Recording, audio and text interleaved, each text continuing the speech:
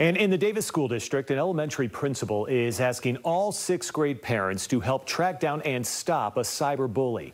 The bully has created a TikTok account that appears to be linked to Foxborough Elementary in North Salt Lake. That's where Debbie Worthen joins us live tonight. And Debbie, what have you learned so far? Well, it all started on Monday when TikTok accounts started surfacing that started circulating around the school, targeting and bullying students here. Now, the principal first met with the sixth graders, and then he sent out the email to their parents.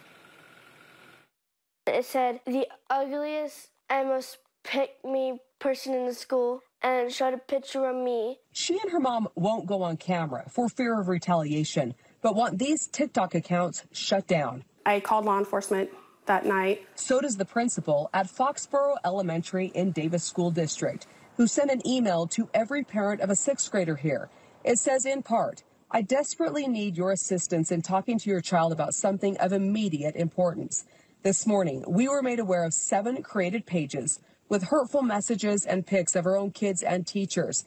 This is not okay by any means, and we are investigating." He continues by saying these pages are created from outside the district and not during school hours. Still, he knows his students are seeing the messages and are reporting them as they are targeted. The student and her mother we talked to appreciate the email and the urgent call to action. Because he came to our classes like, "This is unacceptable." He then pulled the student aside to make sure she was okay. When I saw it, I was like crying to my teacher. Her mom is devastated. Words can't explain. It's heartbreaking, it's hurtful. Now, we have been told that one of the other mothers has reached out to TikTok to have those accounts suspended or shut down. As of airtime tonight, those accounts are still active. Also, Utah anti-bullying laws cover off-campus bullying, and they prohibit cyberbullying anytime, anywhere. Back to you. All right, Debbie Worthen live for us this evening. Debbie, thank you.